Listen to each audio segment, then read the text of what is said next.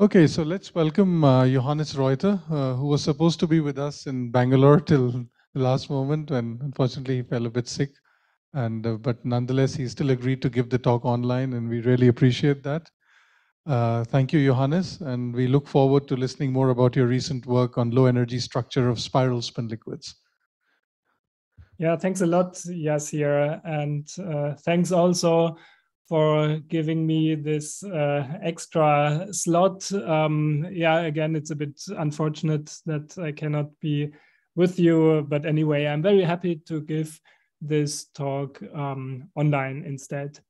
Yeah, so thanks also to the full team of organizers for having me with you and for giving me the opportunity to talk about one of my recent favorite projects, I would say, namely about low energy structure of spiral spin liquids. So I should also say that this work has been done in very close and actually also very pleasant collaboration with Han Yen from Rice University. So basically in this talk, I am summarizing this recent paper of the both of us. Okay, so what is a spiral spin liquid? So that's basically already the key question I would like to address in this talk. And let's start addressing this question with the following statement. A spiral spin liquid occurs when a classical spin model features a continuous set of degenerate incommensurate spin spirals as ground states, which typically form contours or surfaces in momentum space. Now, let's give an example for a model where this happens. This is the J1, J2, J3 square lattice Heisenberg model. So we have interactions from first to third neighbor interactions as shown here. If J2 is larger than this ratio and J2 and J3 come in this particular ratio. Now, first of all, if J2 is smaller than this value, J1 over 4, then depending on the sign of J1, we are either in a trivial ferromagnetic or anti-ferromagnetic phase. However, if we then increase J above this threshold, then in momentum space, these rings occur. And each point of this ring stands for the wave vector of degenerate spin spiral ground states. And then if we increase J2, these rings become larger. Now, it's actually also well known that this situation also happens on many other systems. Yeah, we already heard talks in this conference by Carlo Penck and by Simon Trebst about various different lattices. Historically, one of the first lattices where this situation has been investigated was the honeycomb lattice, but there are nowadays general ways of constructing these models on a variety of different lattices, and here I refer you to existing literature. Now, actually, for the spiral contour, it doesn't make much difference whether your spins are two-component XY spins or three-component Heisenberg spins. For that reason, actually, in the following, I will make the simplifying assumption of two-component XY spins. And then for a single Q spiral state, it simply has this form. So theta here is the spin's in-plane angle, and theta has this form Q dot R, or we can reverse it. Then Q is the gradient of the spin's in-plane angle, and we call it the wave vector or the momentum of a spiral. Yeah, so it simply means if we go along Q, then the spins rotate in the plane. Or actually, this is also a nice way of illustrating a single Q spiral. So the color at each point here in real space denotes where the spin point to. And then a spiral manifests in this stripy fashion here. Here, this arrow is actually the direction of the momentum. It has the direction of a momentum, but it has the length of the wavelength. So it goes from red to red here. I will use this kind of illustration a lot throughout this talk. Actually, we consider the limit of small q, which means that for a spiral spin liquid on the square lattice, we're just slightly above this threshold of 1/4, because then the spiral contour becomes a circle. So the length of the momentum is fixed to q0 in the ground state. So this way we try to avoid order by disorder effects. Now let's talk about the order parameter space of the degenerate ground states. It has a spin part and a momentum part. So the spin part for XY spins is SO2, yeah, and it's well known what kind of physics this leads to, namely to Kosterlitz-Thouless physics and vortex, anti-vortex, vortex binding, unbinding. Now the momentum part is also SO2. However, that part is actually much less studied. And the key question I would like to address in this talk, what does this give rise to? Does it also lead to Kosterlitz-Thouless physics? Well, we will see in this talk. But one important comment is necessary. So if we have an XY model with SO2 spins, then the SO2 spin degree of freedom comes along with a global spin rotation symmetry. This is actually not the case here for the momentum. It's not associated with a global symmetry. So strictly speaking, you can only rotate the momentum in the ground state. Or we can also say that we only have an approximate momentum symmetry at low energies. Just to make sure that we are all aware what spin and momentum transformations within the degenerate ground states mean, if we do a global spin rotation of the system, then let's say we change our system from here to here. Yeah, so this is just a parallel shift of the stripes. On the other hand, if we do a global SO2 rotation of the momentum, then we rotate these stripes as shown here. An important difference of spin and momentum actually also is that the spin length is fixed, but the length of Q can generally vary. However, if we vary Q such that it deviates from Q0, then we are leaving the ground state manifold. So it costs an energy, or in other words, with Q, we are in something like a Mexican hat potential. Next, let's address the question of liquidity of a spiral spin liquid. So how can a spiral spin liquid fluctuate through degenerate ground states via thermal, or if we allow them, also quantum fluctuations? Actually, this is a highly non-trivial question, particularly if you compare our model with maybe more standard classical frustrated spin systems, like the nearest neighbor Heisenberg model on the Kagome lattice. So there we know that ground state is realized whenever for each triangle this constraint is fulfilled, that the 3 spins on the triangle sum up to 0. And there are extensively many possibilities to fulfill all these constraints. Yeah, one possibility is shown here, where the 3 colors denote the 3 directions of spins. And then from one configuration, I can always go over to another configuration if I swap the colors of the sides along some path with alternating colors, such as this hexagon. And then we go from here to here. So in other words, different ground states are related to each other by local spin operations, and they are then a natural source for fluctuations. However, rotating Q in a classical spin liquid is a global operation which transforms almost all spins. I think this becomes quite obvious if you compare this, this picture with this picture. And in the end, this is a consequence of the fact that ground states of spiral spin liquids are only sub-extensively degenerate. Yeah, so their number scales exponentially in the linear dimension in this case, and not in the volume. So it means that global tunneling between states with different Q will not easily occur. Yeah, so the question really here remains, how can a spiral spin liquid fluctuate through degenerate ground states? Well, the natural guess are vortices. We know vortices from SO2 spins There are fluctuations in the spins SO2 degree of freedom give rise to vortices with integer winding numbers. So as examples here, I show 3 vortices with winding numbers 1, -1, and 2. And the question now is, can vortices also occur from the momentum degree of freedom, which is also SO2?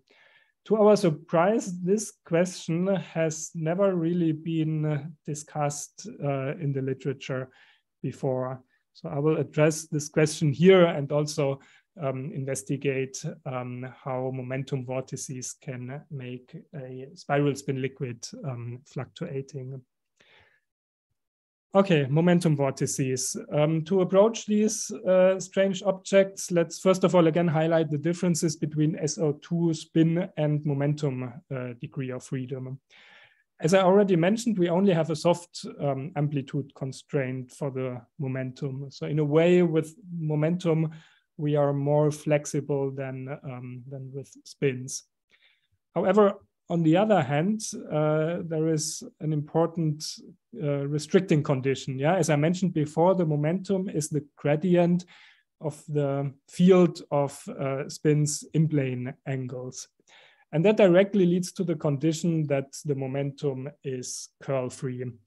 Yeah, so remember, with spins, you can just arbitrarily put spins on a lattice and it will be a valid spin configuration. With momentum, you cannot do that. Yeah, you always have to make sure that this condition here is fulfilled, and that has really drastic consequences. So as a result of that, momentum vortices can only exist for n is smaller or equal than 1, but not for n equals 2, 3, and so on. Yeah, this might first of all sound very surprising. Actually, in our paper, we came up with a mathematical proof for that. Actually, it's a bit lengthy to present mathematical proofs in such a talk. So at this point, either you believe me or you look it up in this paper. But I can try to illustrate the situation, and this can be done by already looking at these examples here. So for n equals 2, you see that the spins always make loops, and that can actually be not avoided, and these loops stand for a finite curl. So therefore, this type of vortex is not allowed, while for n equals 1 and -1, there are no loops in the arrows here. Actually, let me further illustrate momentum vortices, and let's demonstrate the simplest way to construct a momentum vortex, and that is for winding n equals 1. So in that case, the momentum field just points radially inside or outside the vortex core. And the real space picture of this momentum vortex is shown here. Again, the color at each point denotes where the spin in the plane points to. Yeah, and here I also show the directions of the momentum, and you see, yeah, it has just the winding which you expect from a momentum anti-vortex.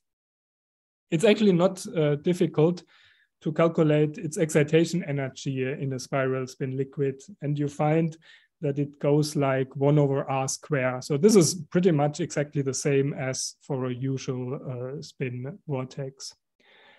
What's also special about this situation is that it requires no amplitude variations of momentum, and the solution is analytic everywhere except of the vortex core. Actually, one can show, and we also have a mathematical proof for that, that this is the only vortex type with this property. Okay, then let's go to n equals -1, anti-vortices. So here we either have to accept amplitude variations, or we have to accept non-analyticities in Q, even outside the vortex core, such as non-continuous Q. It's first of all not so obvious how you would construct a momentum anti-vortex with n equals 1. The simplest way to do so is actually with a domain wall construction with 4 domains, and this is shown here. So here we have 4 domains, and in each domain we are in a state with a single Q. And we put them together at domain walls such that the spins match. Yeah, so the spin is continuous across a domain wall, but the momentum is not continuous, it jumps. Yeah, and now from the arrows here, you can also see that you have just the right type of winding as you expect for an n equals -1 vortex. However, these sharp domain walls, as they are shown here, they would never occur in this way in a real system.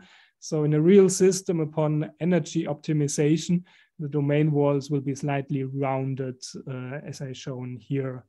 But together with the rounding comes amplitude variations in Q. Yeah, you see this here from the arrows. The arrows always go from red to red. So the wavelength is longer here along the domain walls, which means that the momentum is smaller. And these amplitude variations, they cost an energy. Particularly, this energy cost is there all the way along this infinitely long domain wall, which means that the excitation energy as a function of distance from the vortex core doesn't decay at all. It's a constant. Yeah, so here we see that we clearly have larger energy costs for anti-vortices than for vortices. Also, you realize that with this constant here, if you calculate the total energy of a vortex as a function of system size, you never get the typical lock behavior which you get in a usual XY magnet. But this lock behavior is actually the real origin of Kosterlitz-Thouless physics.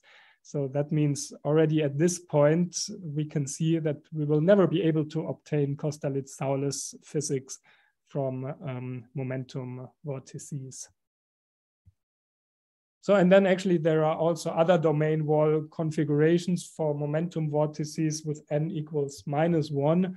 For example, as shown here, so where 3 domain walls meet, but these domain walls are sharper. So this type of angle alpha here is smaller, so they cost more energy.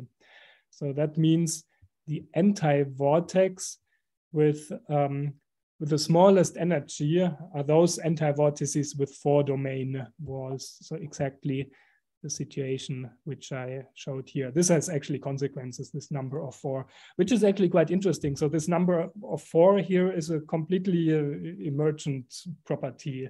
It doesn't occur in the original spin Hamiltonian.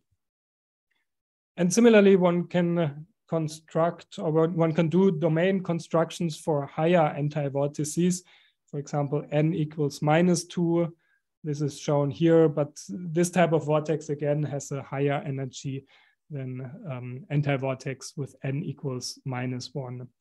And this way one can do a full classification of domain wall constructions for vortices, which is also shown in our paper. And then I would also like to stress that spin vortices also exist. Yeah? So spin vortices can, for example, exist on top of a constant Q spiral background. This is shown here on the left. So here we have a spin vortex. Yeah, you see this when you draw a circle around it and you go along the circle, you will meet all colors. Or actually a spin vortex can also be pinned to a momentum vortex. This is shown here on the right. So here we have a spin vortex and a momentum vortex, both with winding numbers n equals 1, exactly on top of each other. Okay, so far this was basically all analytic, but let's see if the things which I discussed so far also occur in actual spin models if we do numerics. So here we performed classical Monte Carlo simulations of a J1, J2, J3 XY model on the square lattice. Yeah, so we have these 3 interactions as I showed them before.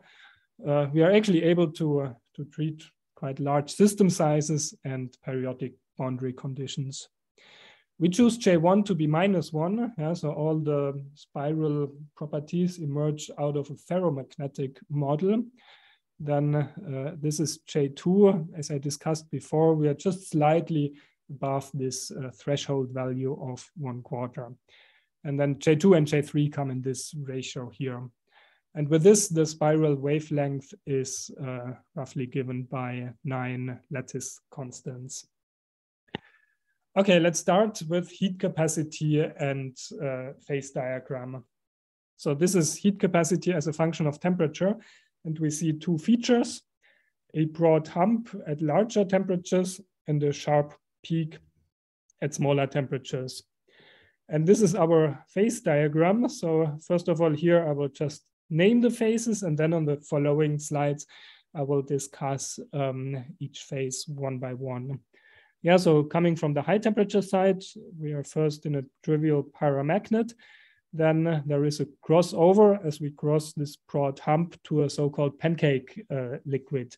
So that means that the spins are already correlated, but the length of the momentum is not yet fixed to Q0.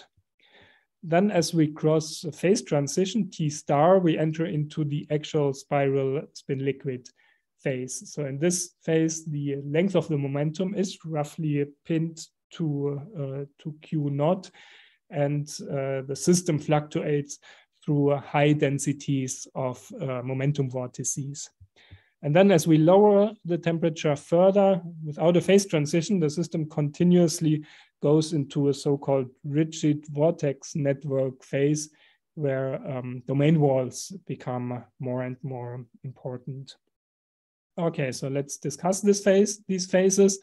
Coming from the high temperature side, so there is not much to say about the paramagnet. Spins are uncorrelated, and again, the color at each point denotes where the spin points to in spin space. So then let's cross the broad hump and let's go into the pancake liquid. So as you can see here, in a way, the spins are already correlated, but there is no locking of the length of momentum to Q0. Yeah, that can also be seen if we plot the spin structure factor in momentum space. So the signal here fills a whole region, and the black ring here is actually the spiral ring with a radius of Q0. So the name pancake liquid actually comes from this paper, where a very similar model on a honeycomb lattice has been studied, because this signal might look like a pancake. Okay, and then let's further lower the temperature. Let's cross the phase transition T star, and let's go into the actual spiral spin liquid phase. So here now you see that in the real space picture, there are clear stripes. So clear, well-defined spin spirals form on short length scales. And the momentum is approximately locked to Q0. Yeah, this can be seen here. The signal is roughly along the black ring, and the signal is more or less evenly distributed along the ring. So that means the direction of the momentum varies a lot here.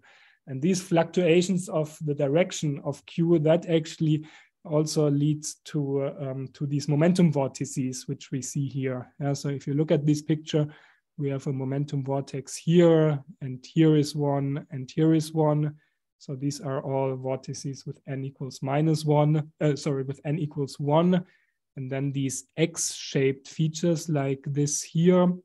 This is an anti-vortex. Here we have another anti-vortex, and so on. And it's also characteristic that in the spiral spin liquid, they have a high density. And this is probably the best picture you can have in mind for a spiral spin liquid. So the system wildly fluctuates through these momentum configurations. Actually, let's stay for a moment at the same temperature, at the same Monte Carlo snapshot. We can also plot the state in a different way, as shown here, not showing the direction of the spins, but the local direction of the momentum. which is color encoded in this picture here. And here we start that, we see that domains start forming that will become stronger as we lower the temperature. We can also plot the momentum amplitude, but so far we cannot yet see too much in there. But that will change in a moment as we further lower the temperature. And as we do so, we smoothly transition into a phase where we see very regular spin patterns emerging as shown here. Here now the momentum vortices have a much lower density. Yeah, here we have a vortex, here we have a vortex, here we have an anti-vortex, another anti-vortex, and so on. And we actually also see spin vortices present. Yeah, here is a spin vortex encircled in black. Here is another spin vortex. But actually, we never see that they bind into pairs. So from that, we actually have no indication that there is Kosterlitz-Thouless physics in the spins. So no Kosterlitz-Thouless physics in momentum and in spins.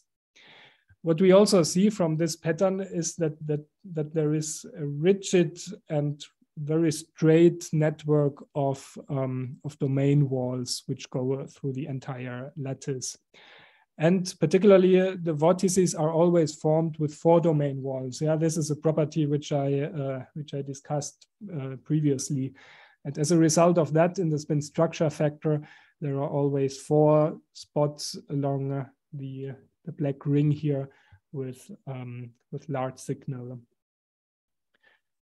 Now let's stay at the same temperature, and the same spin configuration can now also be discussed by plotting the momentum direction. This is shown here. And yeah, now here the domains are really clearly color encoded. And here on the right, I plot the momentum amplitude. And here we also clearly see that domain walls have a reduced momentum, as I discussed before. So this is the blue color here. And we can also have a look at the energy of this configuration. And then we also see the domain walls in the energy. And what we also see is, as I discussed it before, momentum anti-vortices have a larger excitation energy than the momentum vortex with n equals 1.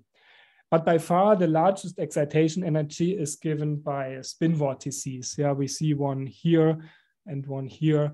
So they have a high energy, which is confined to a small area. So in a way, momentum vortices and spin vortices, they live on different energy scales. So coming towards the end of the talk, I would like to discuss the nature of the phase transition at T star. We did a bunch of numerical checks, but we never found any symmetry breaking across TC. So the only thing that happens is that the length of Q gets locked roughly at Q naught. And thinking about it, it's actually not so surprising that we didn't find any symmetry breaking across T star, because we actually think that there is a close similarity to the phase transition of liquid, water, and gas, where likewise the density gets locked at rho water without any symmetry breaking. Yeah, liquid, water, and gas have the same symmetries. So in that sense, the term liquid in the spiral spin liquid might actually be really justified, because there is a direct analogy to liquid water.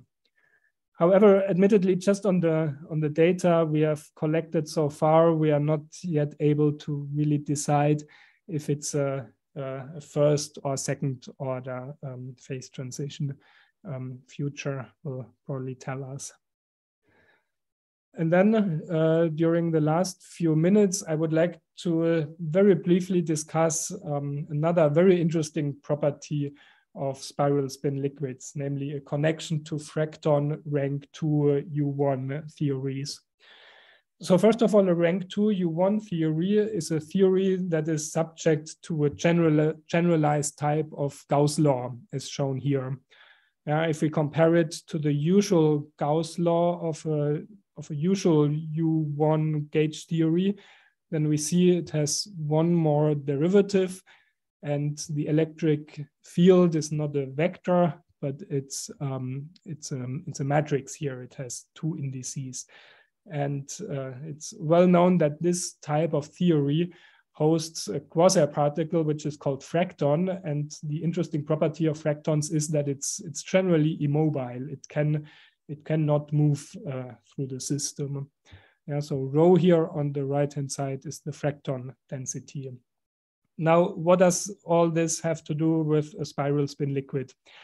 Actually, one can directly make a connection to this generalized Gauss law if we realize that in our case, the electric field matrix is given by this here. This is basically the spatial derivative of the momentum, and then epsilon are some anti-symmetric two-dimensional epsilon tensors.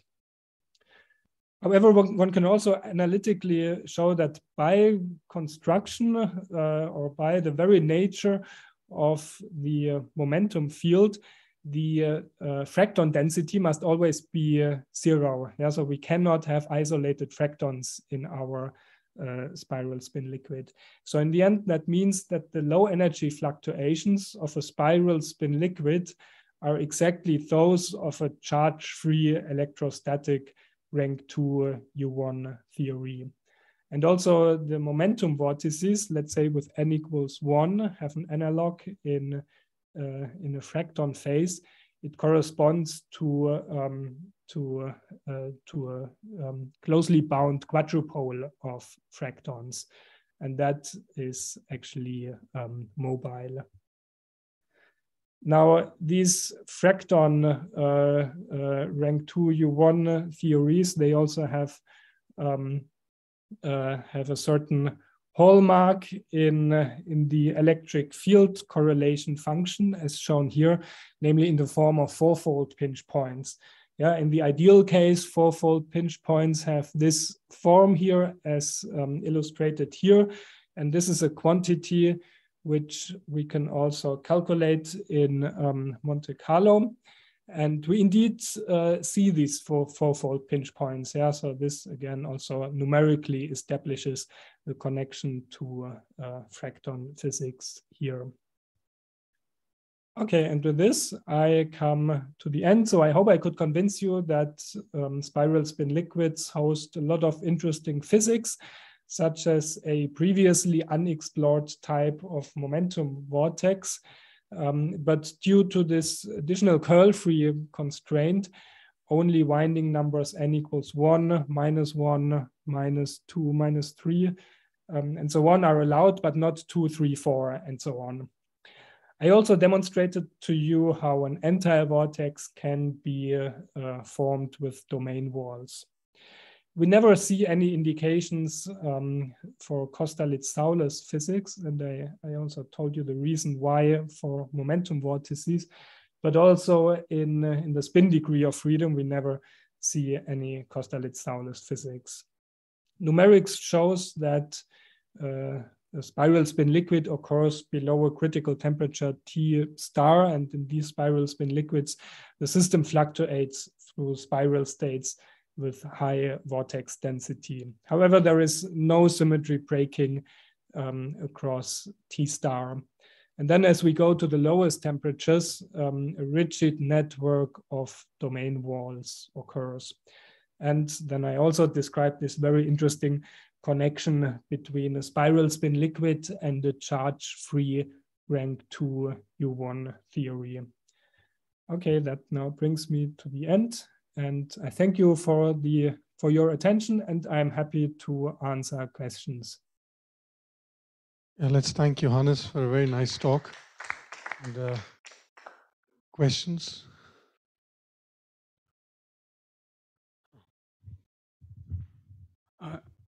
Very nice talk. I'm very curious about quantum fluctuations on top of this classical liquid. What's your comment? Okay, yeah, that's of course a very good, but also a very difficult questions.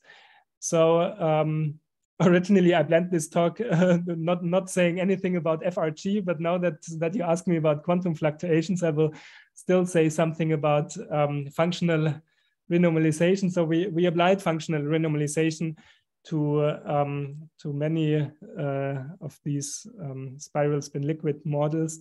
And the typical observation is that once you enter this classical spiral spin liquid phase, the magnetic order is gone. So quantum fluctuations destroy magnetic order. So one might conjecture that spiral spin liquids are a good starting point to get quantum spin liquids as we switch on quantum fluctuations. But okay, there are other candidates like valence bond solid, and making a general statement is very difficult. And of course, ideally, we would also want to see what happens with momentum vortices as we switch on quantum fluctuations. But we are working on this, but we are not yet so far to really give a final conclusion. Because the momentum vortices and quantum fluctuations are really relevant in charge-densed wave systems, not spin where charge density is very soft, and they're very interesting physical systems also. Yeah, okay. That of course opens another very interesting direction. Here we only considered spin systems. Okay, I have another question. So in your simulations, am I correct to assume that if you would go to really, really low temperatures, you would still get a phase transition to one of the single spiral states? Oh, also a very good question. Actually, for a perfect spiral spin liquid, so imagine the momentum surface is very, very small. So in that ideal case, you would have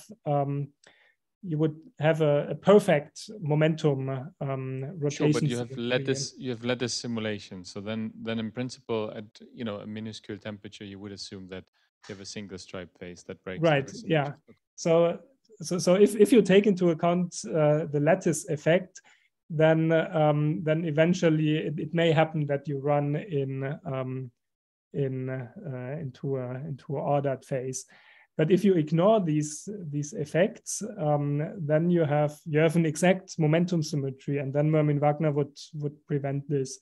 So only the underlying lattice could, in the end, trigger a single Q state. But this is actually some type of physics which we wanted to exclude here. So we went as close as possible to the limit where your spiral ring is very small. Okay, I understand. And then connected to the previous question, so quantum fluctuation, I mean, then how does that tie in with the order by disorder? Because there, I guess people have shown that quantum fluctuation would select also single Qs or the spiral states which break the lattice symmetry. So are you saying that if you put S1/2, they would always be unstable, these ordered states, or? Well, I mean, this is our observation so far, but I think I cannot make a statement what will happen in the general case.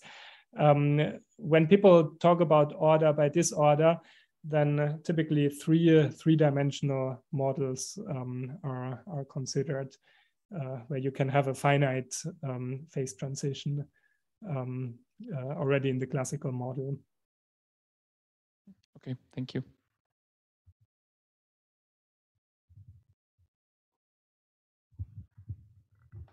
So when we change the parameters in the spin configuration space, so the spin vortices will move. So what will happen when the spin vortices will merge with the momentum vortices? So wait, what exactly do you want to do? You want to change the? Yeah, in this diagram. No, this one. So the when we change the parameters in the spin configuration, will the spin vortices will move? So you mean changing these parameters here? Yeah. So you want to change the coupling parameters while while doing the simulation? I'm not quite sure I understand the question. Actually, in the phase diagram where we plotted the spin vortices. This phase diagram? No. Maybe my question is incorrect, I think.